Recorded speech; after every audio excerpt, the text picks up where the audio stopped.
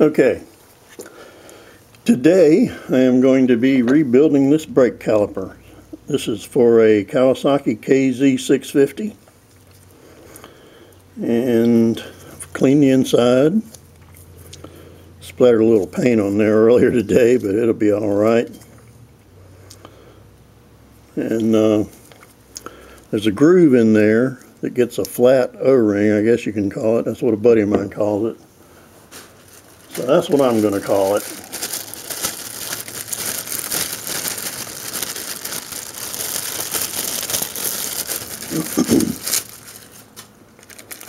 And here is the flat O-ring.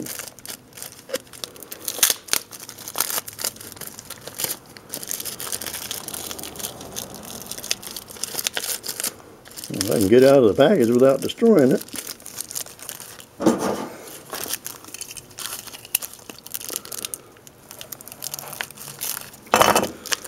I knew I could. Okay, flat O-ring. Alright. Now I'm going to dip this in a little bit of brake fluid to lubricate it.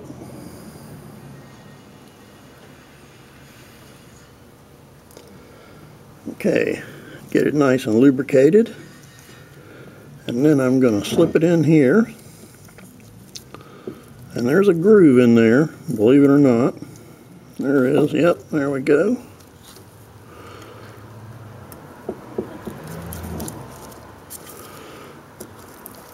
There we go. Okay.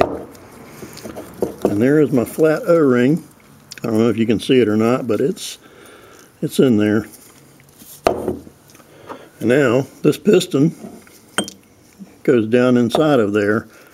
And when I'm done, you see this groove here on the outside of this piston. This dust cover will fit down like that.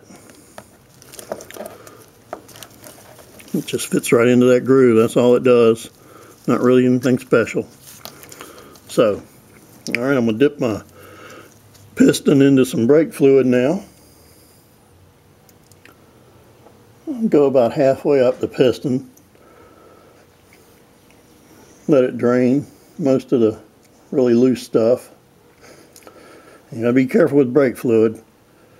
You do not want to spill any of this on the paint of your motorcycle because it will destroy paint. Alright, once you get that piston started in there, just kind of get it to start. It's going to be tight, so you're not going to be able to push it in by hand. And you want a good tight seal, because that is what gives you your braking power. Alright, take your C-clamp and keep it nice and straight. And start pushing that piston down into that bore. There. See how it goes right on down in there? And that's all you got to do. You get it down to about halfway. I don't like a whole lot of this brake fluid around here, so I put some on there, but I just use a little screwdriver and just dribble some on there.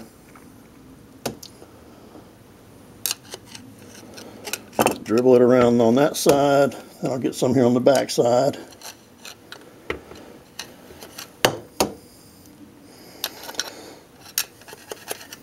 Okay. And just push that piston right on down. Push that piston on down in there till it bottoms out. When it bottoms out, you're good. Just release your C-clamp.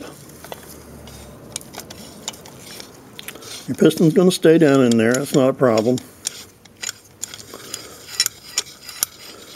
And just back your C-clamp off. Pull it out of there. Alright. Now to get this dust seal on here, I figured out the best way is take this ring and go in and put it inside the seal right now.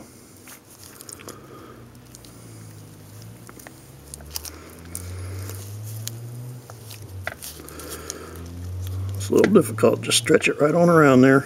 You want it, it's nice and tight, so that's good. There we go. Alright. You want to make sure you push it down to the flat part of this ring. Just push that seal down all the way around.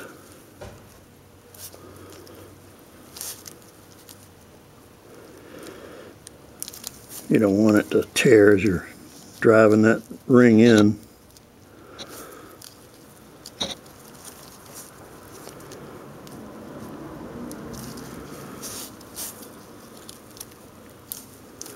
So that's what you do. You can see how you got a little bit of this here. You push that dust boot, dust seal, whatever you want to call it, push it down flat. Now you can't see that, but this ring is tapered just a little bit. These edges are tapered so they'll go on in there. And what you do then, you push it down on top. And you get it in, just get it started. You got to kind of push it down and get it started all the way around. Don't even worry about this piston yet. Alright. Now you don't want to use any steel or anything on this. So what I did, I cut me a little dowel. I got a hammer around here somewhere. I could probably use that, but this is a universal hammer, right? So you just get it right down there on that ring.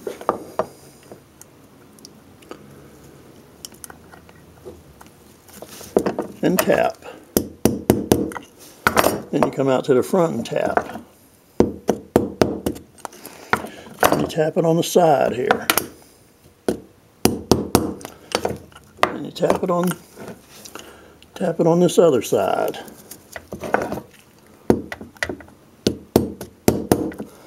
Alright, then take a look, see what you got. Yep, she's going down in there.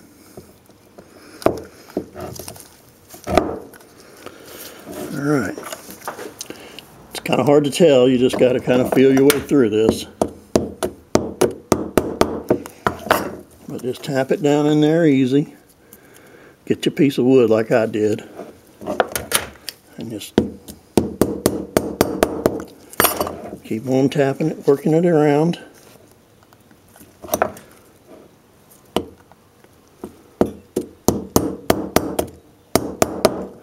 Yeah, you don't want to hit the knuckles too hard. That's why it's probably not best to use a hammer. Anyway, as you're getting on down in there, you can kind of move it to the inside and move it back to the front again.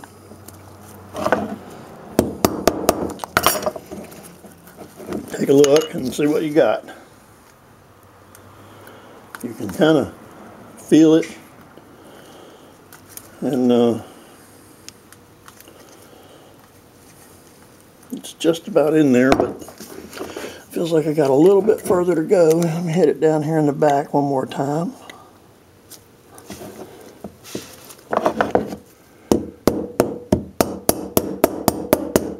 Alright, there's that.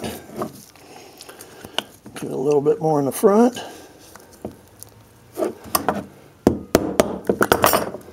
A little bit on this side.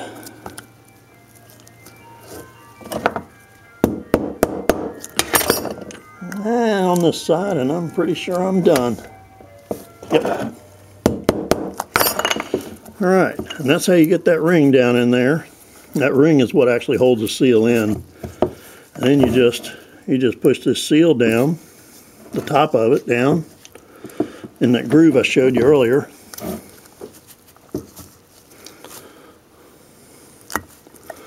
Just get it right down in that groove, and that's all there is to it.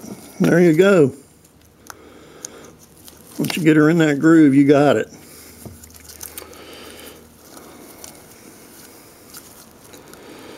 Okay, and that is it.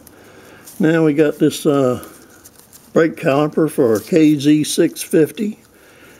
Got a new seal, the piston's been nice and cleaned up, and now we got a new dust cover, and this thing is ready to go back on the motorcycle. And there you go. All right.